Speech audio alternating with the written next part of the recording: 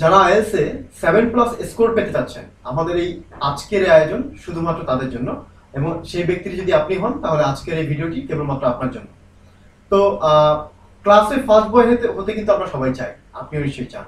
আপনারা যারা IELTS preparation নিচ্ছেন কিংবা ভবিষ্যতে নেওয়ার প্ল্যান করছেন, তাদের একটা স্বাভাবিকভাবে একটা কাঙ্ক্ষিত স্কোর হয় যে আইএলটিএস আমি 7 পেতে চাই বা 7 এর উপর একটা স্কোর পেতে চাই।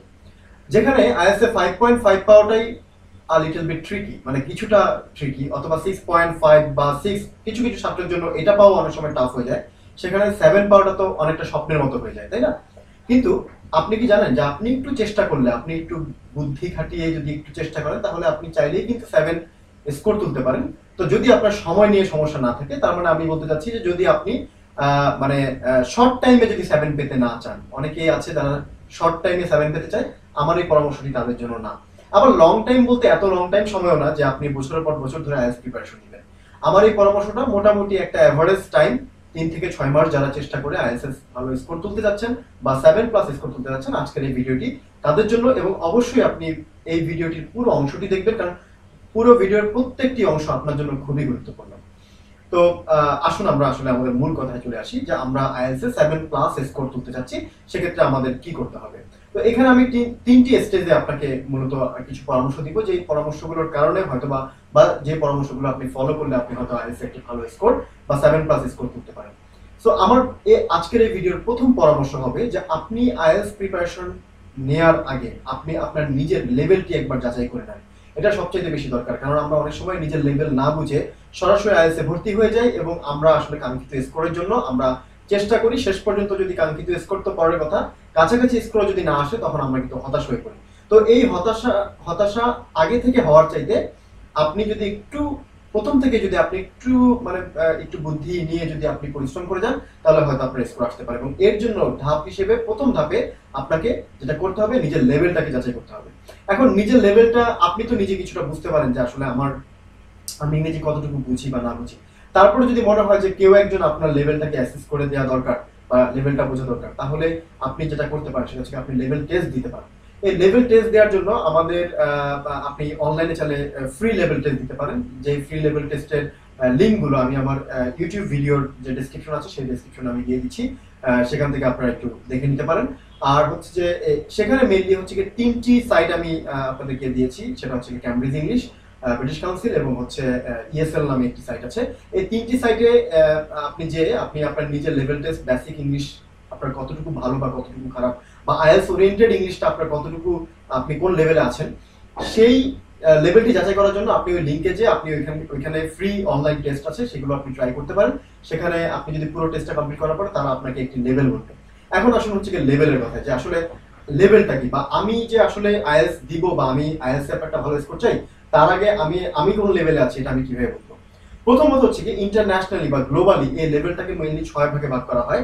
আমাদের দেশে যেমন বিএসটিআই স্ট্যান্ডার্ড বলা হয়, এরকম পৃথিবীর ভাষাকে স্ট্যান্ডার্ডাইজ করার জন্য একটি স্ট্যান্ডার্ড একটা ফ্রেমওয়ার্ক আছে, এটাকে বলা সিইএফআর, অর্থাৎ common European framework of reference for languages.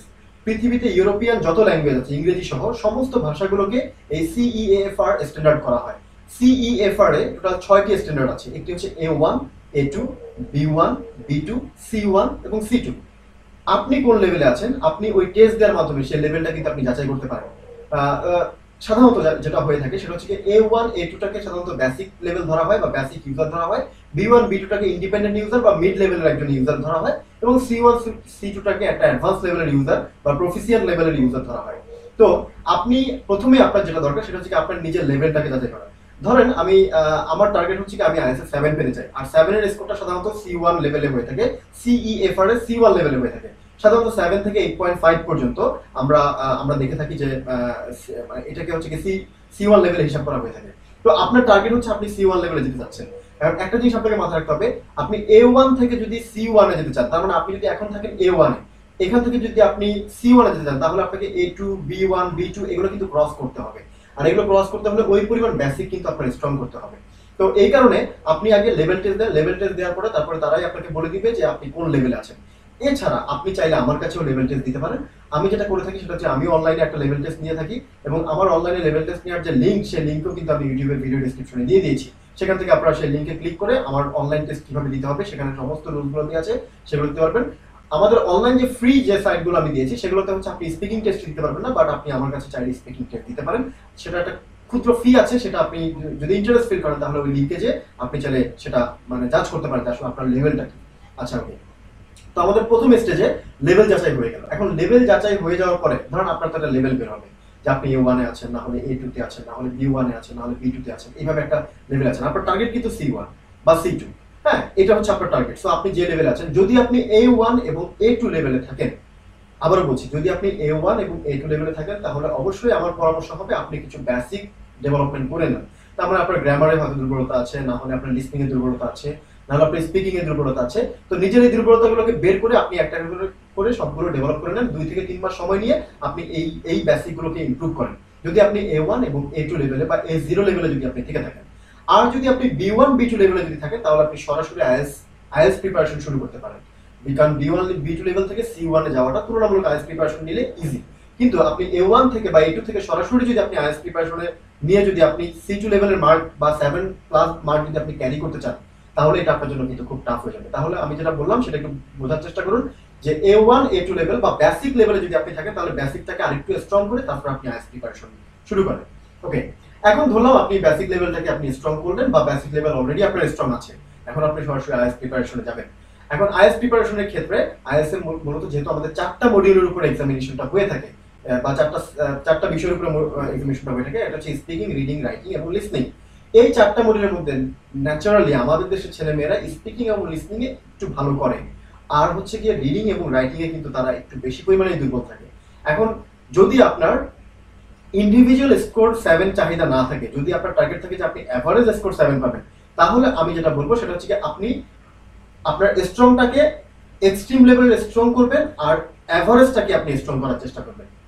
ব্যাপারটা হচ্ছে যে আপনি ধরেন স্পিকিং এবং লিসনিং এ আপনি ভালো, বা স্পিকিং এবং লিসনিং এ আপনার তুলনামূলক মার্ক ভালো আসছে, সেক্ষেত্রে আপনি চেষ্টা করেন স্পিকিং এবং লিসনিং যদি আপনার জেনারেলি যদি 6.5 বা 6 চলে আসে তাহলে এটাকে আপনি আরো চেষ্টা করে এটাকে 8 বা 8 পয়েন্টের উপরে মার্ক রাখার জন্য মাথায় রাখবেন স্পিকিং এবং লিসনিং এ 7.5 থেকে 8.5 এর ভিতরে মার্ক রাখার চেষ্টা করবেন এবং এর জন্য যতটুকু পরিশ্রম করা দরকার সেটা অবশ্যই আপনি করবেন।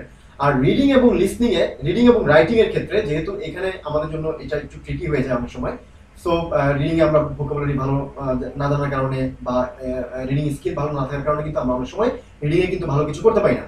তো এই কারণে আপনি রিডিংটাকে চেষ্টা করেন মিনিমাম 6.5 থেকে 7.5 এর ভিতরে রাখার জন্য, মিনিমাম 6.5। এবং এটার জন্য আপনার টিচারের সাথে পরামর্শ নিতে পারেন। আপনি তো কোর্স যদি করেন তাহলে কোর্স করতে পারেন, টিচারের সাথে পরামর্শ নিতে পারেন, আপনি নিজে প্র্যাকটিস করতে পারেন, আপনি অনেকভাবে এগুলো করতে পারেন।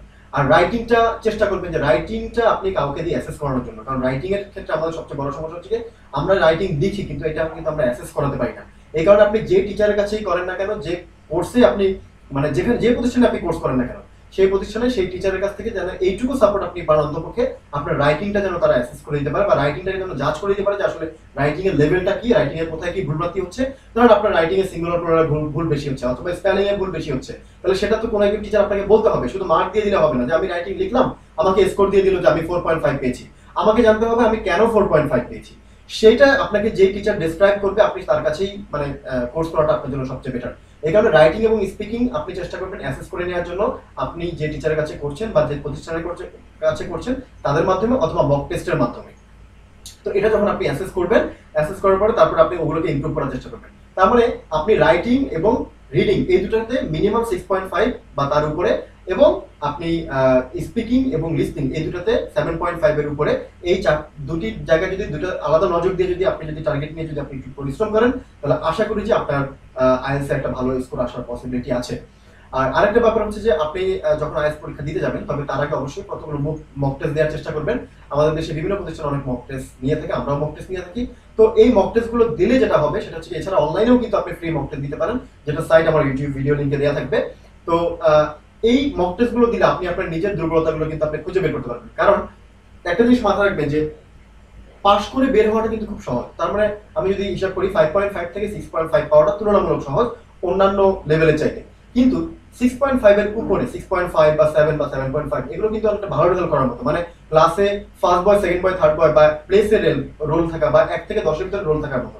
তো সুতরাং 1 থেকে 10 যখন আপনি রোল রাখার চেষ্টা করবেন সেখানে কিন্তু সূক্ষ্ম ভুলগুলোকে কিন্তু কাউন্ট করা হয়। তো তো এই কারণে আপনি যখন 7 এর উপরে টার্গেট নেবেন 100% আপনার সূক্ষ্ম সূক্ষ্ম ভুলগুলোকে কাউন্ট করা হবে। তো এই কারণে আপনি যেটা করবেন সেটা হচ্ছে আপনার সেই সূক্ষ্ম ভুলগুলোকে আপনার অবশ্যই কারো দ্বারা অ্যাসেস করিয়ে সেগুলোকে সলভ করতে হবে। আপনার যখন যে সময় যেই সূক্ষ্ম ভুলগুলো বের হয় সেই সূক্ষ্ম ভুলগুলোকে আপনারা অ্যাসেস করিয়ে বা কারো মাধ্যমে অ্যাসেস করিয়ে আপনি বিশেষ করে যারা ভালো টিচার ভালো বুঝে এরকম কাউকে দিয়ে আপনি অ্যাসেস করিয়ে আপনি কিন্তু সেগুলো একটু যাচ করার চেষ্টা করবেন এবং সেখান থেকে আপনি আপনার প্রবলেমগুলোকে সলভ করে আগাবেন। আর অবশ্যই ধৈর্য হারা হওয়া যাবে না। তাহলে আমি লেভেল 1 এবং লেভেল 2 কথা বলেছি। ধাপ 1 এবং ধাপ 2। ধাপ 3 তে হচ্ছে আপনি মক টেস্ট দিবেন, যেটা আমি বলছিলাম। এই মক টেস্ট যদি আপনি দেন, আপনি যদি ধারাবাহিকভাবে 8-10টা মক টেস্ট দিয়ে যান তাহলে আপনি আপনার ভুলগুলো শুধরে নিতে পারবেন। সেই শুধরে নিয়ে পরে আপনি ফাইনালি মূল টেস্টের জন্য রেজিস্ট্রেশন করেন। আশা করি যে আপনার 7 কেউ মিস করতে পারবে না আপনি যদি আমার ইনস্ট্রাকশনগুলো ধাপ ধাপ অনুযায়ী যদি আপনি ফলো করেন। তাহলে প্রথম ধাপে বললাম আপনি আপনার নিজের লেভেলটাকে টেস্ট করেন, কোন লেভেলে আছেন।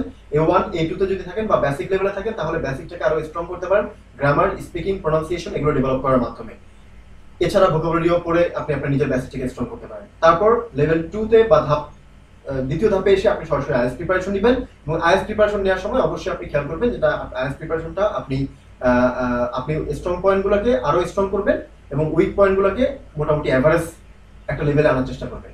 এবং আমাদের দেশে উইক পয়েন্টের ক্ষেত্রে রিডিং আর রাইটিং এ ম্যাক্সিমাম স্টুডেন্ট ভুল করে, আর স্পিকিং আর লিসনিং এ কিন্তু তারা মোটামুটি একটা এভারেজ ভালো মার্ক পায়। তো সুতরাং এই দুটোতে আপনি 7.5 এর উপরে আর এই দুটোতে আপনি 6.5 এর উপরে আপনি অবশ্যই টার্গেট করার চেষ্টা করবেন। আপনার স্পিকিং এবং রাইটিং এই দুটো অবশ্যই কোনো একজন ভালো টিচার দ্বারা অ্যাসেস করানোর চেষ্টা করবেন প্রতিটা লেখা। তাহলে আপনার জন্য সুবিধা হবে যে আসলে আপনার ভুল ভ্রান্তিগুলো কোথায় হচ্ছে সেগুলো আপনি রিকভার করার চেষ্টা করবেন। এবং ধাপ 3 তে হচ্ছে আপনি অবশ্যই মিনিমাম বেশ কিছু মক টেস্ট দেন। মক টেস্টের মাধ্যমে আপনি নিজের লেভেলটা যাচাই করেন। যতদিন পর্যন্ত মক টেস্টে অন এভারেজ 7 এর উপরে মার্ক না আসতেছে ততদিন পর্যন্ত আপনি আইএলটিএস এর মূল টেস্টে রেজিস্ট্রেশন করবেন না, কারণ একবার রেজিস্ট্রেশন করলে কিন্তু আপনাকে অনেকগুলো টাকা গুনতে হচ্ছে। সুতরাং তাড়াহুড়া না করে 3 থেকে 6 মাস সময় নিয়ে যদি আপনি আইএলটিএস এর প্রিপারেশনটা ভালো করে নেন তাহলে অবশ্যই আপনি যে লেভেলে ছাত্রী থাকেন না কেন আপনার দ্বারা আইএলটিএস এ 7 পাওয়া সম্ভব। তো আমার এই ভিডিওটিতে আসলে আমি চেষ্টা করেছি আপনাদেরকে একটা পূর্ণ গাইডলাইন দেওয়ার জন্য আইএলটিএস 7 স্কোর পেতে হলে আপনাকে কি কি করতে হবে। এখন স্পেসিফিক গাইডলাইন যেগুলো, ধরুন আপনি রিডিং এ কি কি করতে হবে, রিডিং এর কোশ্চেন প্যাটার্ন গুলো কিভাবে প্র্যাকটিস করতে হবে, একইভাবে রাইটিং এ কি করতে হবে, এগুলো আসলে আপনি কোর্সের মাধ্যমে করে নেওয়াটা ভালো। আর এছাড়া আমাদের যে চ্যানেল আছে সেই চ্যানেলটি যদি সাবস্ক্রাইব করে দেন তাহলে সেই চ্যানেল থেকেও আপনারা এই গাইডলাইন গুলো নিয়মিত পেয়ে যাবেন। আমরা এই ভিডিও ডেসক্রিপশনে সেই চ্যানেলের লিংকটি দিয়ে দিচ্ছি, সেখান থেকে আপনারা চাইলে ওই চ্যানেলে যে কিন্তু আপনারা চ্যানেল সাবস্ক্রাইব করার মাধ্যমে আমাদের কাছ থেকে সেই টিপস গুলো পেতে পারেন। এছাড়া যদি কেউ যদি মনে করেন যে পার্সোনালি আমার হেল্প দরকার তাহলে চাইলে আমার কাছেও কোর্সে আসতে পারেন। আমাদের অফিস হচ্ছে গিয়ে বর্তমানে উত্তরাতে, ঢাকা হচ্ছে উত্তরাতে, আর দুটো অফিস হচ্ছে গাজীপুরে। আপনাদের জন্য যে অফিসটা কাছাকাছি হয় সেই অফিসে চাইলে আসতে পারেন। আসলে আমি স্পেশালাইজ কিছু কোর্স করাই খুবই অল্প সংখ্যক ছাত্র নিয়ে, মাসে খুবই অল্প সংখ্যক ছাত্র, মানে আমি আসলে যে কজনকে পড়াতে পারি, আমার সাথে আরো টিচার আছেন বাট আমি অল্প কিছু ছাত্রকে আমার একটি স্পেশালাইজ কোর্স করাই একেবারে তার বেসিক থেকে শুরু করে একবারে আইএলটিএস 7 পাওয়া পর্যন্ত।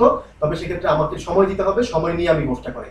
যদি কেউ ইন্টারেস্ট ফিল করেন এই কোর্সের ব্যাপারে তাহলে চাইলে যোগাযোগ করতে পারেন। আমার ডেসক্রিপশন বক্সে আমার মোবাইল নাম্বার দেওয়া আছে, আমার সাথে সরাসরি কথা বলতে পারেন যদি আপনি ইন্টারেস্ট ফিল করেন। আর না হলে আমার গাইডগুলো যদি আপনি ফলো করে যান তারপর আপনি যে সেন্টারে ভর্তি হয়ে কোর্স করেন না কেন এটা আপনার জন্য একটা হেল্পফুল হবে। তো ডিয়ার ভিউয়ার যারা আমার এই ভিডিওটি দেখছেন, আশা করি আমার এই ভিডিওটি আপনাদের কিছুটা হলেও আপনাদের জন্য মানে উপকার করতে পেরেছে। আপনারা চেষ্টা করবেন আমার এই ইনস্ট্রাকশনটি ফলো করার জন্য যাতে আপনি একটা ভালো স্কোর আপনার কাঙ্ক্ষিত স্কোর যাতে আপনি আইএলটিএস পেতে পারেন। তো নেক্সট ভিডিও দেখার আমন্ত্রণ জানিয়ে আজকের এই ভিডিওটি এখানেই শেষ করছি। সবাই ভালো থাকবেন, সুস্থ থাকবেন।